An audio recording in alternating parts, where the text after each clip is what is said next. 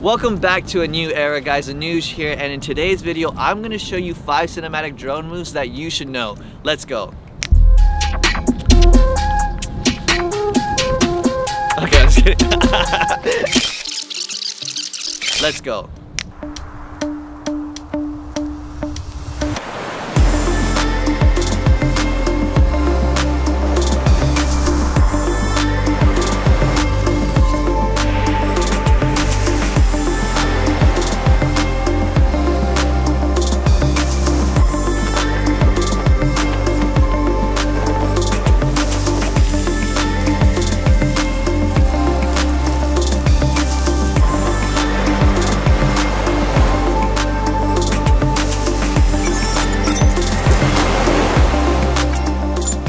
Make sure to like and subscribe because we always have some cool camera tips, you know, doing some drone, camera, whoosh, whoosh. By the way, as we go through the video, you want to keep a couple things in mind. One being that you don't want to go full throttle when you're controlling your drone, just because gentle and more controlled movement tends to be more cinematic and you can always speed up the footage in post. Another thing that you want to keep in mind is that I'm using the Mavic Air 2, but honestly, all of these tips, all of these movements can translate to whatever drone or whatever drone footage that you have. Alright, the first shot is going to be what I call, and I'm pretty sure a lot of other people call, the elevator shot, which is basically you just shooting your drone straight up while the camera is facing forward. The trick to making this thing a lot more cinematic is that you want to start behind something that'll reveal your final composition as you go up. Check it out.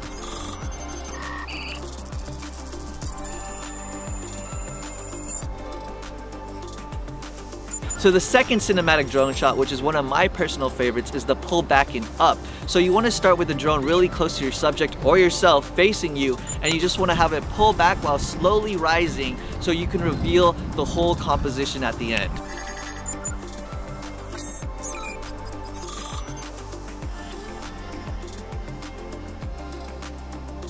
So the third shot is going to be a circle shot or an orbit shot. What it basically is that the drone is just going to be circling around you at a constant speed. Take note though, you want to have the gimbal facing a downward 45 angle at your subject relative to however high the drone is. And the thing about this one is you also want to treat it like a reveal shot. You want it to have it orbit around the part that's boring until it comes around to the back or the front, wherever your epic composition is. Unless you're at some high vantage point and everything around you is just epic, it doesn't really matter.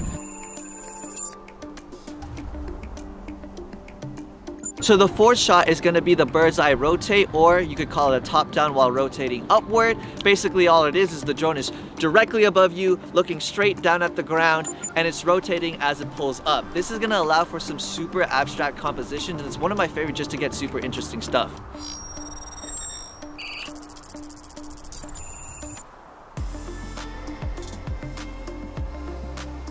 The final cinematic drone shot is going to be the tilt reveal. It's super easy to do. It's my go-to because it's a quick shot and it's super cinematic.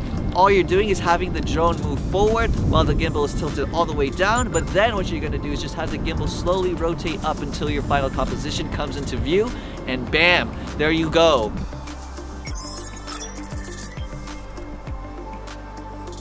All these drone shots are really going to help you get cinematic footage, especially if you're a beginner. So don't forget to like and subscribe, and I will see you guys next Wednesday.